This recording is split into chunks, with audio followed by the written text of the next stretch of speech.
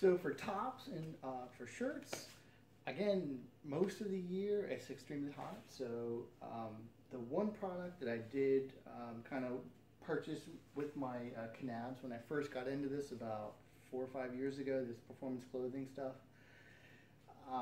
When I purchased the Knabs, I also purchased a Llano. It's by FirstLite. It's called the Llano, L-L-A-N-O.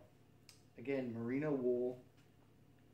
And again, don't let that fool you, thinking why are you wearing wool in 100-degree temperatures, 100% humidity. It's like a magic material, really. It's amazing. It really is amazing. Don't shy away from it. Get this if you're hunting in the Central Florida woods, because it performs so well.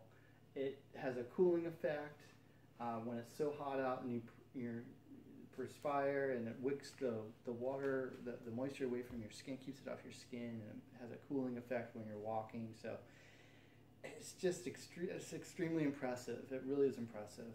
It's very light, very lightweight, and I've been very happy with it. I just have 2 of them. I have this one that I bought used many years ago, still in great condition. And I did buy a solid color a couple years ago, and I basically just kind of swap them out. They dry pretty quickly. So with that, I did this past year, I did buy a comparable, and of course it's long sleeve. I like the long sleeve just because protection and from the sun, and it wicks away the sweat. I like the long sleeve, and even in the hottest of hot conditions. I did buy a KUIU comparable product. It's same weight, if you will. It's a merino long sleeve tee, and I have not had a chance to use this actually in the field yet. So we'll probably get a chance to use it this September, and we'll let you know how that goes.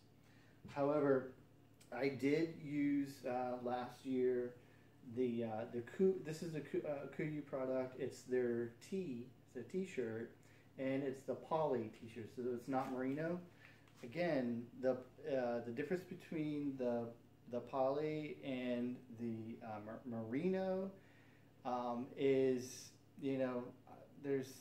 it's the feel, I guess. The KUIU merino compared to the FirstLite merino, the FirstLite wins. It just feels better. The KUIU merino feels kind of rough, so I haven't quite have a chance to see what it feels like when it's full of perspiration yet.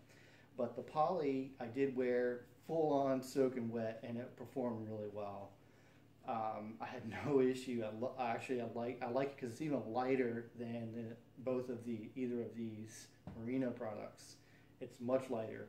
It's a t-shirt, a poly t-shirt or a poly blend, and I have no problem wearing this one. I love it. I started using this one more last year than the FirstLite Llano, because I've been using the Llano for so many hunts, and I just was like, well, I'll just give the poly a try, and I'm falling in love with the poly now, even more than the merino product, just because it's so light, and it does perform really well as far as wicking away perspiration. I don't think it has as much cooling effect as the merino provides, but it's perfectly good. Keeps you nice and cool. So those are my shirts that I'd recommend.